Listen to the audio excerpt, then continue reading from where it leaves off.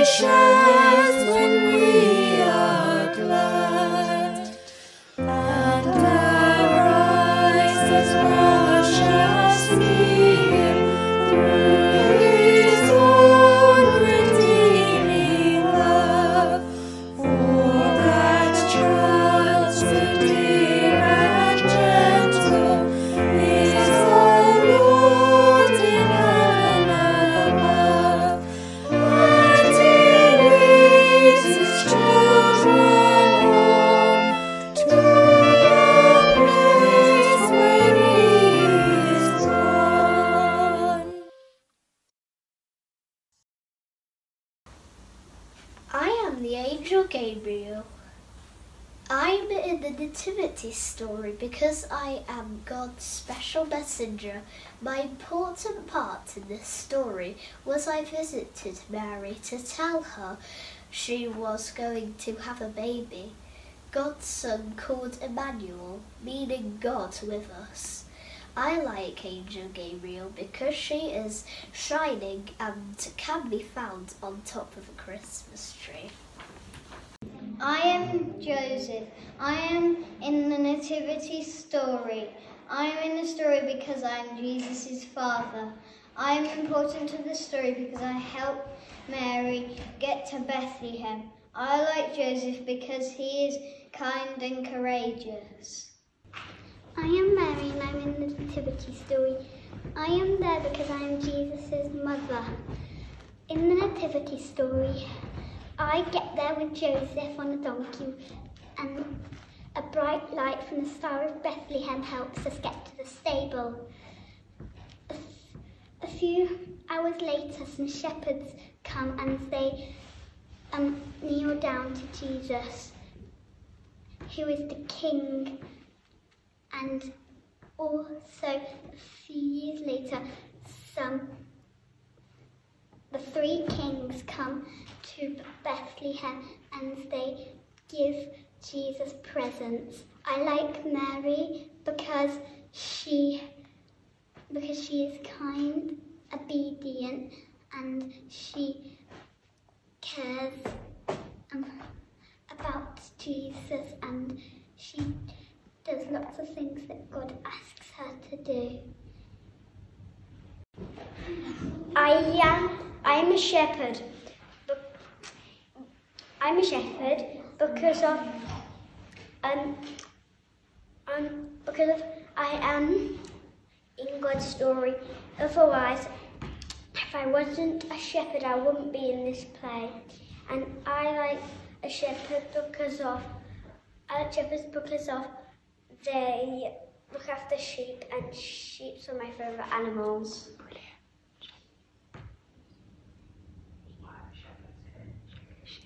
The shepherds.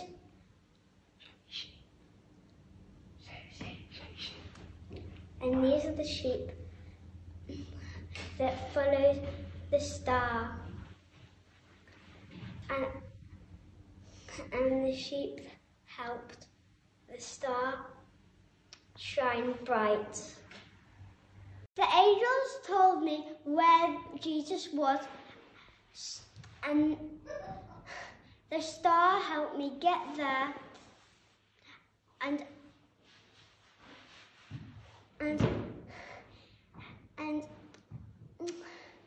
I was the first one to know about Jesus. The star helped me get to the baby. I am the Star of Bethlehem. I am in the Nativity story to shine brightly so that everybody can come and see the baby Jesus. I look over the stable to see what's going on. It's a pity that the roof is there.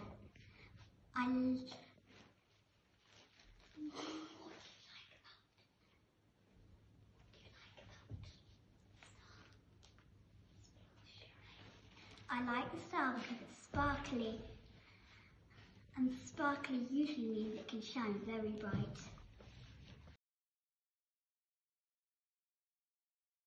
Gabriel the angel was busy. He'd been sent to earth to bring some messages, and today's message was for a young woman called Mary. Mary was at home, doing the normal everyday things and thinking about Joseph. She was excited because she was going to be married soon. The last thing she expected was an angel to appear. At first, she was a bit frightened. Gabriel had got used to this and told her not to be afraid. He told her that God wanted her to have a very special baby, who would be God's son. "Call him Jesus," said Gabriel. Mary wasn't sure. She thought about it. She didn't know what Joseph would think. She prayed about it. She said yes. Joseph had been working very hard, sawing and nailing and trying to forget the news that Mary had given him. The news that Mary was going to have a baby had upset him. He wasn't sure what to do, so he worked and worked until he fell asleep. Gabriel the angel saw his chance. He tiptoed into the workshop. He tiptoed right into Joseph's dream. "Don't worry," he said to Joseph. "Everything that Mary told you is true. She's having God's very special son. His name will be Jesus. Get married just as you were planning." So that is what Joseph did. Mary and Joseph started to get ready for the arrival of their baby. They were getting excited to meet this new little person. Then the Roman Emperor, Caesar Augustus, wanted to tax people. He ordered everybody to go to the town of their ancestors, so he could count how many people there were. So Mary and Joseph had to get ready for a journey all the way to Bethlehem, just around the time when their baby would be born. People came from the north and the south, the east and the west, to Bethlehem.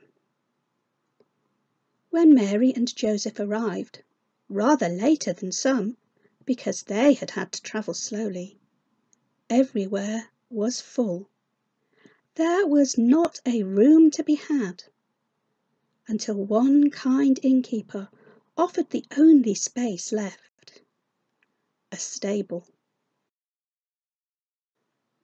On that very first Christmas, in the stable the kind stranger had given them to stay in, Mary's baby was born.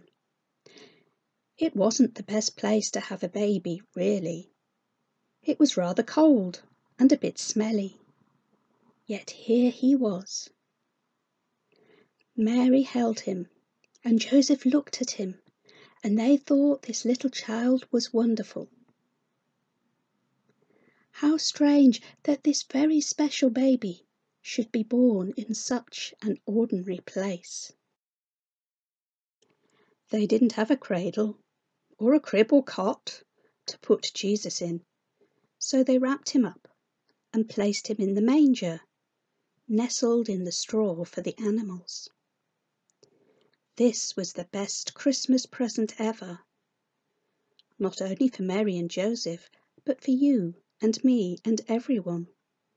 Jesus, that little baby, was God's special present to all of us, to show us how much God loves us, a love so big it circles the world. Gabriel the angel was busy again. This time he was in the hills near Bethlehem, looking for some shepherds. They were just settling around the fire for the night. Then something extraordinary happened. The sky lit up, and Gabriel appeared. The shepherds and the sheep were very surprised. "Don't be afraid, I've wonderful news," said Gabriel. "A very special baby has been born in Bethlehem. He's the one we have all waited for." Then suddenly there wasn't just one angel, but lots of them. They started to sing, "Glory to God and peace to everyone." The shepherds just stood there and listened. The music was wonderful. Even the sheep bleated to join in. Then, as suddenly as Gabriel had appeared, all the angels left, and the music faded. "I want to see the baby," said the shepherd boy. So the shepherds grabbed the littlest lambs, who couldn't look after themselves, and ran down the hillside to find this special child. They wandered around Bethlehem, searching for a new baby. They had to search hard. Eventually, they found the stable. Mary and Joseph hadn't found much of a welcome in Bethlehem. No family had taken them in, so they were surprised when they had visitors at the stable. The shepherds told them about the angels. Each looked at the baby in the manger. "He's beautiful and special," they said. A long, long way east of Bethlehem, it was a cold night. Some wise men, called Magi, were watching the skies. When a new star appeared, they knew it meant something very important. A new king had been born. "Let us go and welcome this king," they said. So they packed their bags. They made sure they each had a present for the new king of the Jews. Then they set off on a long journey. They travelled up hills, along rivers, and through deserts to get to Jerusalem. Days and days later, the Magi arrived in Jerusalem. The stars say there's a new king of the Jews. We have brought him presents. Where is he? They asked. King Herod didn't know. He wasn't expecting God's special child to be born yet. Herod was unhappy, as he was the king. He asked the priests and the scribes where this king was to be born. In Bethlehem, they said. Go to Bethlehem, said Herod. Find out all about this new king. The Magi sighed. It seemed their journey still wasn't over.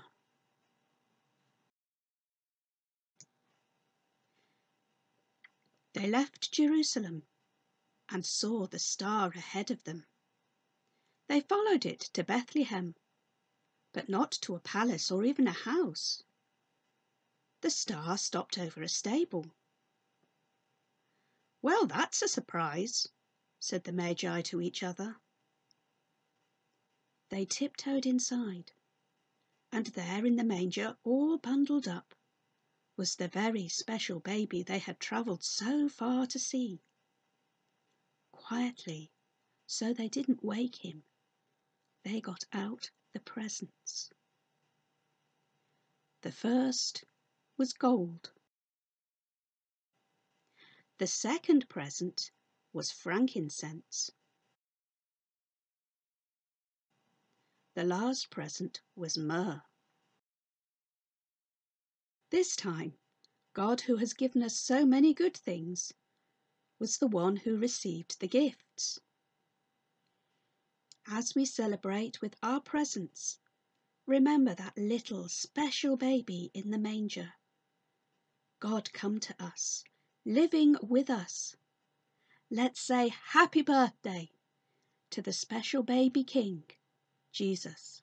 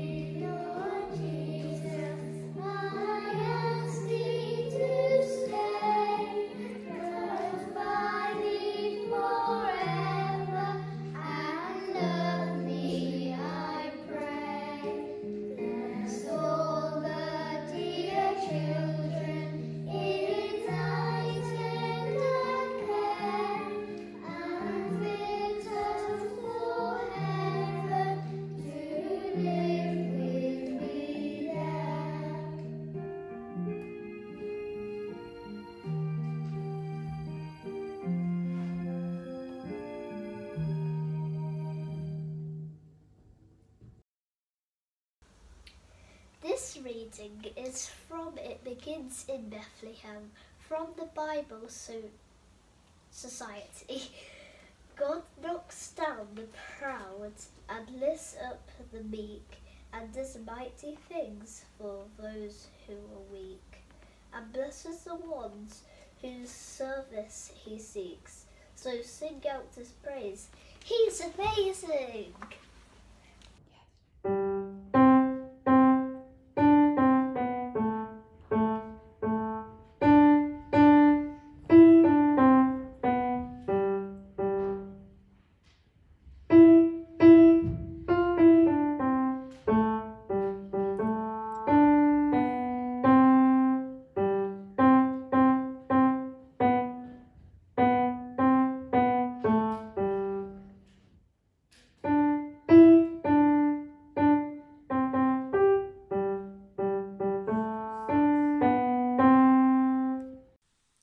Silent night, holy night, all is calm, all is bright, round yon virgin mother and child, only infant so tender and mild, sleep in heavenly peace, sleep in heavenly peace.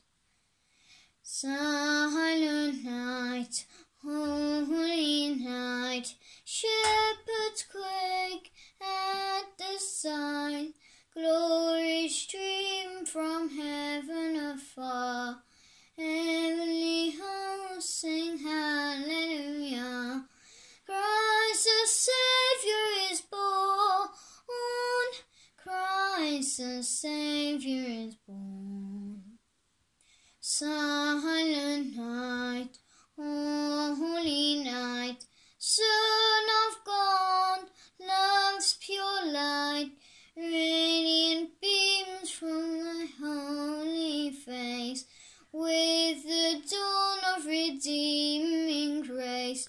Jesus, Lord, thy birth, Jesus, Lord, at thy birth. Hello, my name's Hayter, and my talent is to read. I'm a super reader, and my favourite book is The Dinosaur Who Pooped Christmas, and it is by Tom Fletcher and Dougie Pointer. I'll read you 3 pages. Just wait, sorry. And so, with the thought of no Christmas cheer, his tears turned to snowflakes and then disappeared. With a theming of a guilt in the dinosaur's gut, its brain brought a plan involving its butt. It knew there was only one thing it could do to put Christmas right. It needed to da-da-da-da-da-da-da, poo! Show the picture.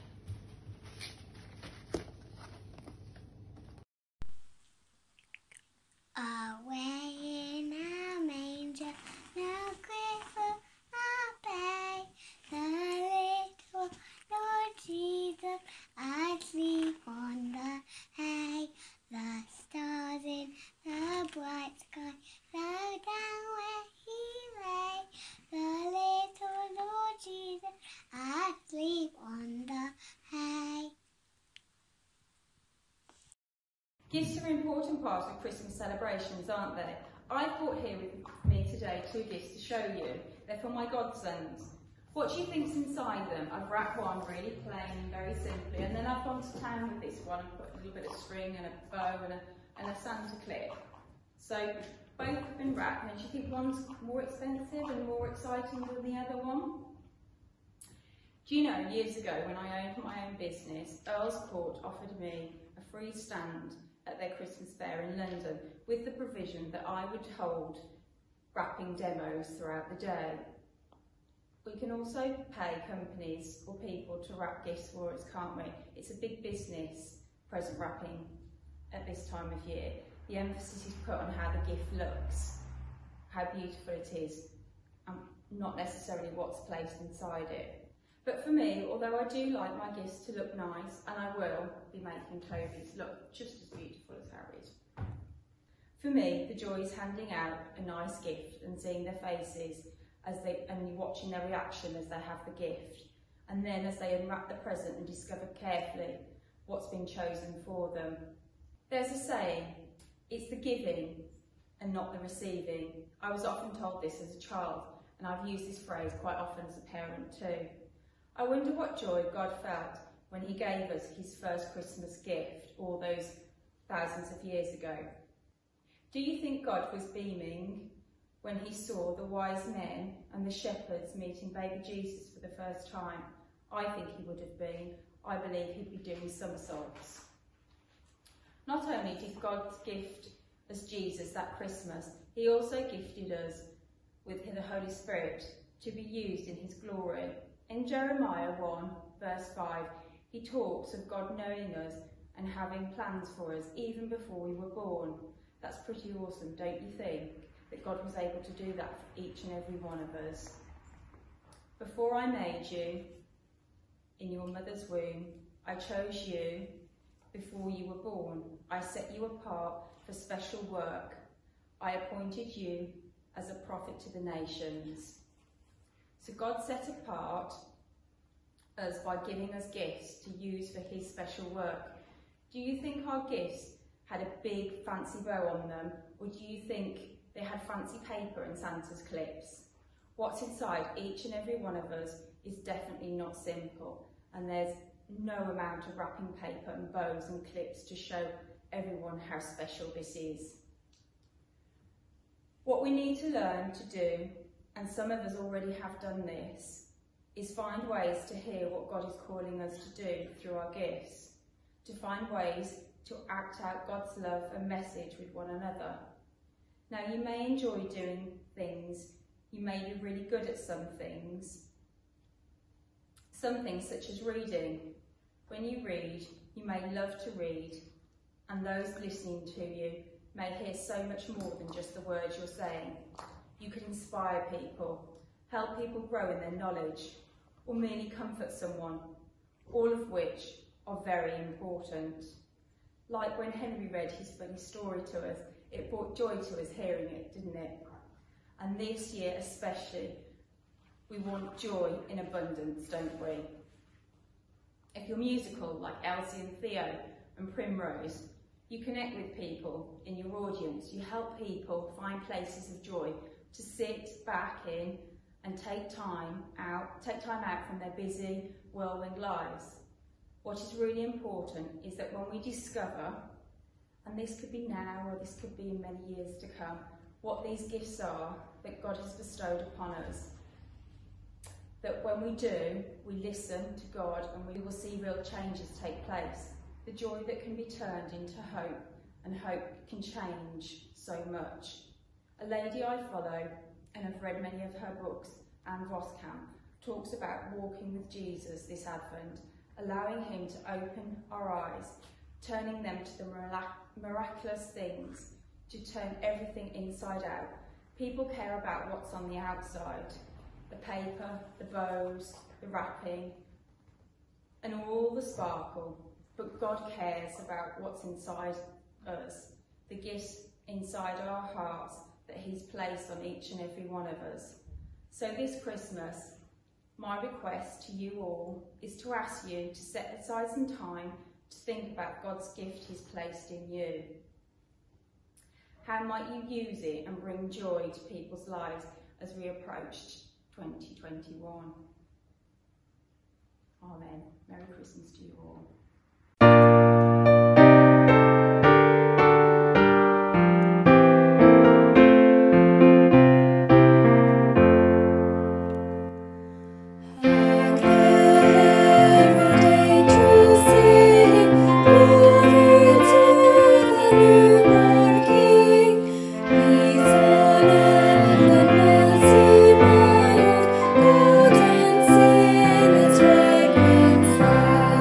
Joy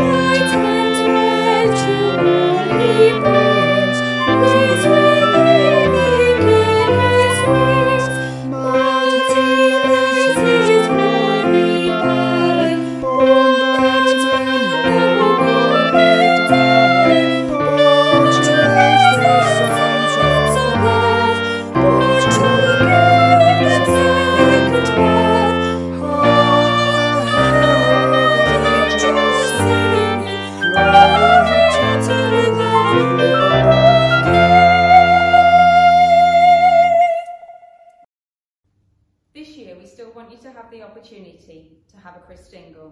So on the 20th of December between 2 and 3 p.m, if you pop down to Wade Street Church, you'll be able to collect a carrier bag, and inside the carrier bag will be all the items you'll need to make your own Christingle safely at home. So here we have our Christingle orange, the orange that represents the world. The red tape that goes around the outside of the orange is representing Jesus' blood, him giving his life for us. Then we have a candle. The candle represents Jesus' light in the world. And finally, we have 4 sticks with sweets on. These sticks represent the 4 seasons and the fruit of the Spirit. And pop the last 2 in. Okay. And there we have your Christingle. We really hope you enjoy making your Christingles at home. And if you want to share with us your finished Christingles, it'd be lovely. You can post them on our Facebook page. Thanks very much to my helper. Merry Christmas. Here are our prayers. Dear God, thank you for guiding us through this tough stage of life. Thank you for keeping many people safe, whether it's your family or someone else. Thank you for saving their lives. At this time of Christmas, we remember Jesus' birth. Amen. Dear Lord, thanks for all the work you have done. I love you, you are the best. Amen. Thank you, God, for Emily and Theo. And thank you, great granddad. And Nan and Grandad, amen. Dear God, thank you for my family. Thank you for sending baby Jesus at Christmas Day. Amen. With a pair of joy, Lord, love will come on Christmas Day. Help us to remember the true meaning of Christmas, not the presents, not the dinner, but your humble birth in the stable with all the animals. At Advent, we should prepare ourselves for the coming of you. What matters is not the sparkling Christmas tree, nor the presents under the tree, but the oh so special birth of Jesus Christ. Amen. Thank you for listening. I hope you enjoyed it. Dear God, thank you for time spent with family. Amen. We wish you a Merry Christmas. We wish you a Merry Christmas. We wish you a Merry Christmas and a Happy New Year. Good the Lord we praise you and your king.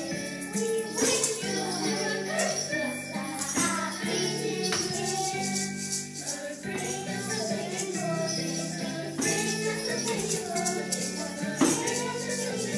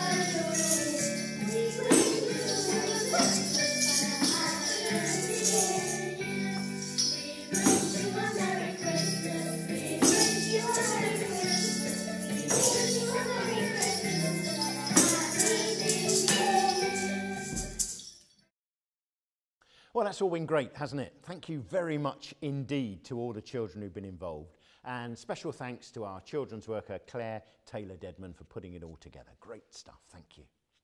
Later on today on the Wade Street Church YouTube channel, you'll be able to watch our carol service, which is being led by Colin Bridle and the musicians from our church here. That's always a great event, so make sure you don't miss it. Sadly, we won't be providing mulled wine and mince pies for you this year afterwards, but I'm sure you'll find something in the larder you can tuck away after the service. On Christmas morning, we're going to be having a special Christmas celebration at 10:30. live on Zoom. So look out for details of that on our Facebook page or website. But a final prayer now before we finish. This was written by the author Robert Louis Stevenson, who wrote, amongst other things, Treasure Island. Let's pray. O God, our loving Father, help us rightly to remember the birth of Jesus, that we may share in the song of the angels, the gladness of the shepherds, and the worship of the wise men. May the Christmas morning make us happy to be your children, and Christmas evening bring us to our beds with grateful thoughts, forgiving and forgiven. And may the blessing of God Almighty, Father, Son, and Holy Spirit be with us all today, through the next 5 sleeps, over Christmas Day itself, and then forevermore. Amen. Thank you for joining us. Have a really, really happy Christmas, won't you? And we'll see you again soon. Goodbye.